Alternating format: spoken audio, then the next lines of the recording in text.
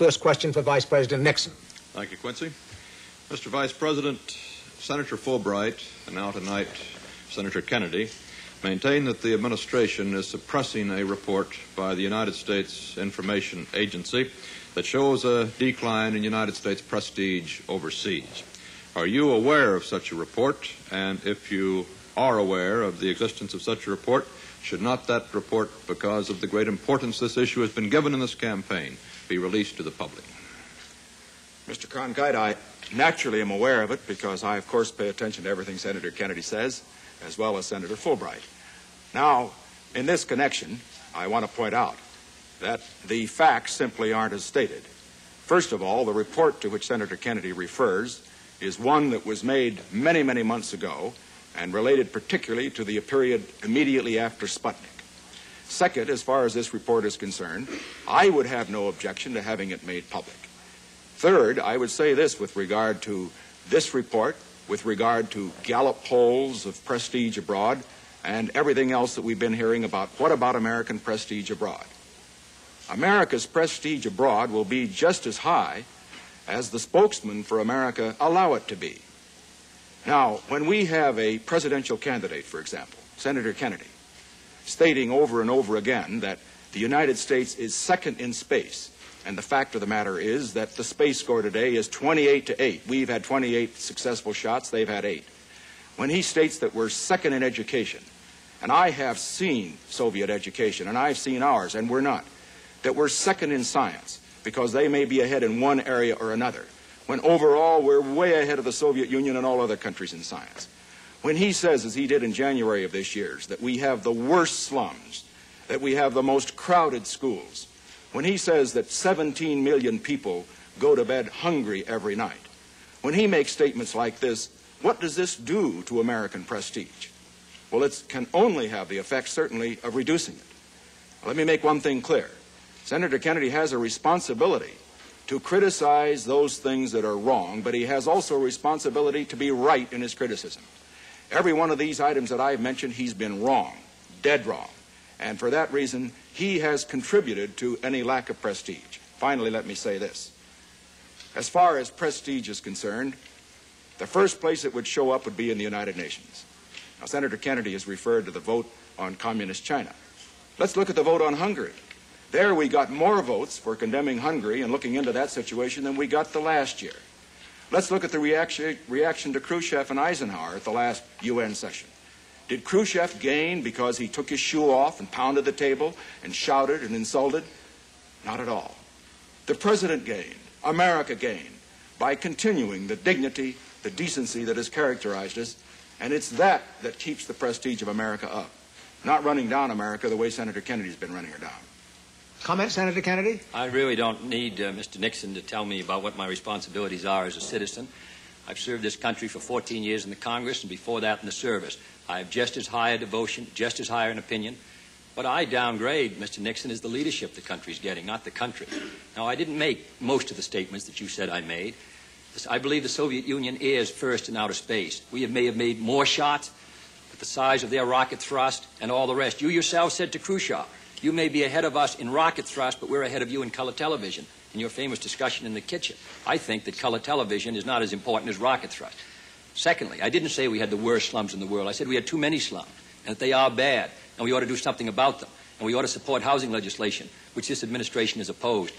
I didn't say we had the worst education in the world. What I said was that 10 years ago, we were producing twice as many scientists and engineers as the Soviet Union, and today they're producing twice as many as we are, and that this affects our security around the world.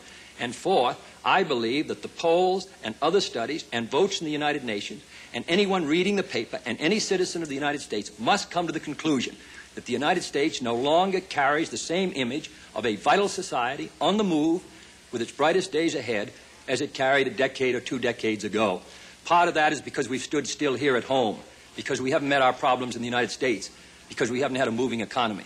Part of that, as the Gallup poll showed, is because the Soviet Union made a breakthrough in outer space. Mr. George Allen, head of your information service, has said that that made the people of the world begin to wonder whether we were first in science. We're first in other areas of science, but in space, which is the new science, we're not first. John Chancellor's question for Vice President Nixon. Sir, I'd like to ask you Another question about Quemoy and Matsu. Both you and Senator Kennedy say you agree with the President on this subject and with our treaty obligations. But the subject remains in the campaign as an issue. Now, sir, is this because each of you feels obliged to respond to the other when he talks about Quemoy and Matsu? And if that's true, do you think an end should be called to this discussion, or will it stay with us as a campaign issue?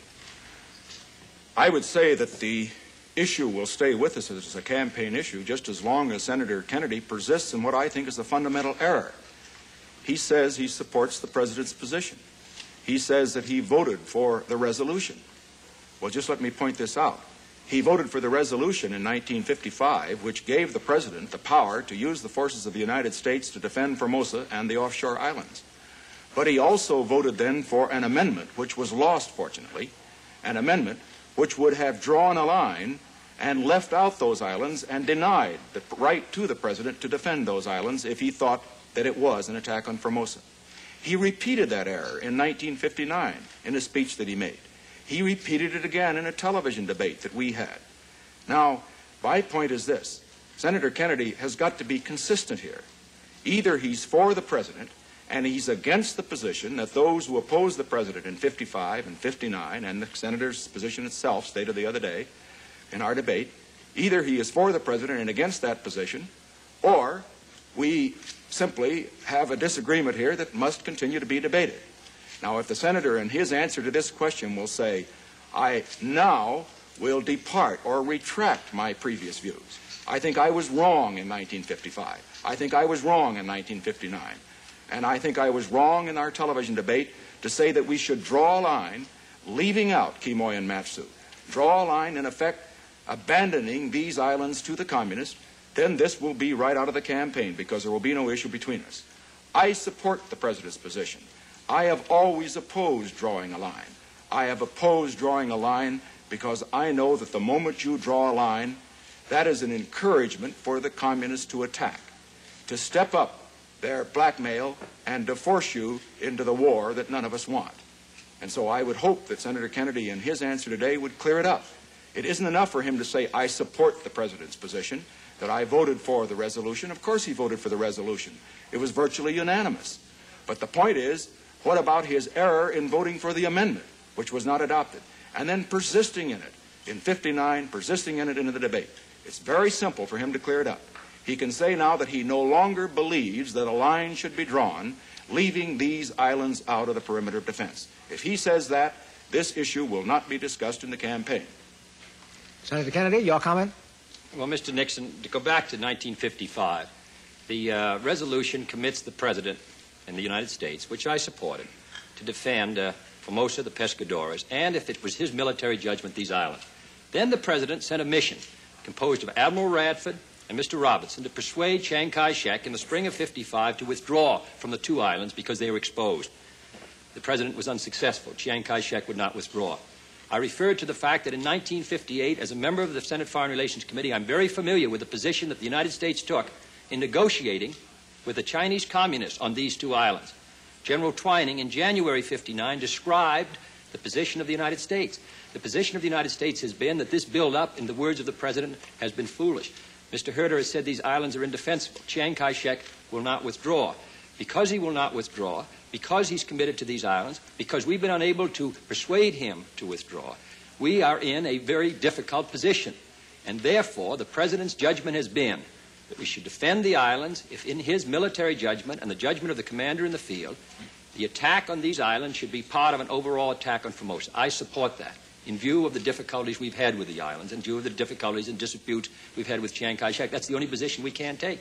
That's not the position you took, however. The first position you took when this matter first came up was that we should draw the line and commit ourselves as a matter of principle to defend these islands, not as part of the defense of Formosa and the Pescadores. You showed no recognition of the administration program to try to persuade Chiang Kai-shek for the last 5 years to withdraw from the island. And I challenge you tonight to deny that the administration has sent at least several missions to persuade Chiang Kai-shek to withdraw from these islands. And that is the testimony of General Twining and the Assistant Secretary of State in 58. Under the agreed